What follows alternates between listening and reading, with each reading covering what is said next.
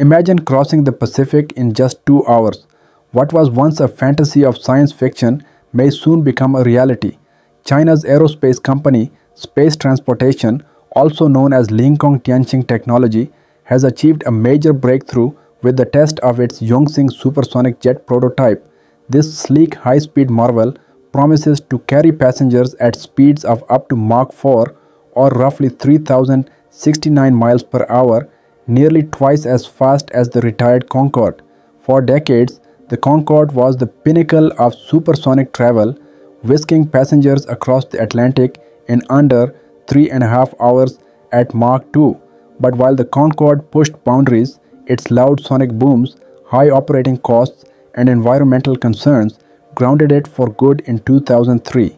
Fast forward to today, and China's Yongxing prototype has taken things to the next level, aiming to redefine what's possible in passenger travel by flying at twice the speed of Concorde and soaring through the sky at Mach 4.0. But how does this futuristic jet work? To reach speeds of Mach 4, Space Transportation designed the Yongxing prototype with advanced aerodynamics and cutting-edge materials. The jet's all-composite structure is both lightweight and robust, able to endure the extreme drag and pressures of hypersonic speeds. Every inch of this prototype was designed to withstand the intense heat generated at these speeds.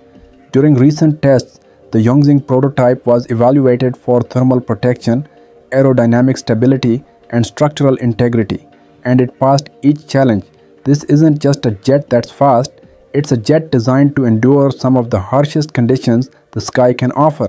In fact, the Yongxing flies at altitudes up to 65,600 feet, where the lower air density helps it achieve such incredible speeds with reduced drag.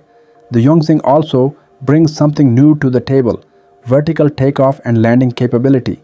This feature could change airport infrastructure as we know it, allowing this jet to take off and land on shorter runways or even in urban vertiports. Imagine arriving at a city's center instead of a distant airport. Now that's revolutionary. So, what does Mach 4 mean for passengers?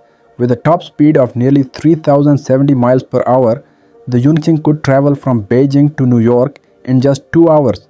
This speed could transform the way we work, do business, and experience the world, making same-day intercontinental travel a reality. Yet, traveling at Mach 4 brings unique challenges for passenger comfort and safety.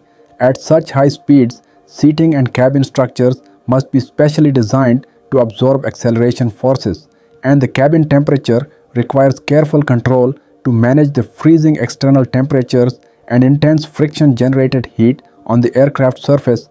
Every detail of this design has to balance speed with safety. Space Transportation, founded in 2018, has quickly made a name for itself in hypersonic and space transportation technology. With substantial support from both private investors and government funding, they have already completed missions like the Yao-10 flight of their Tianqing-Y rocket in 2022. Their experience with hypersonic systems is precisely what made the Yongxing prototype possible, placing China among the frontrunners in the race for the next generation of commercial supersonic flight. This recent test flight gave engineers valuable insights into the Yongxing's performance.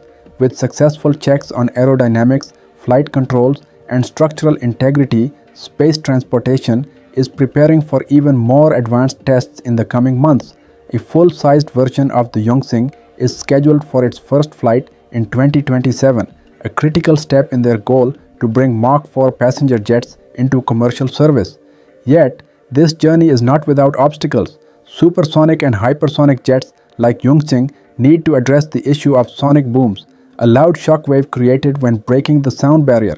Nations like the United States have strict regulations on sonic booms due to noise pollution, so space transportation must find innovative ways to minimize this sound if they aim to operate over populated areas.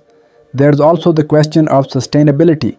Hypersonic jets consume significantly more fuel than conventional planes, which raises concerns about emissions, especially at higher altitudes.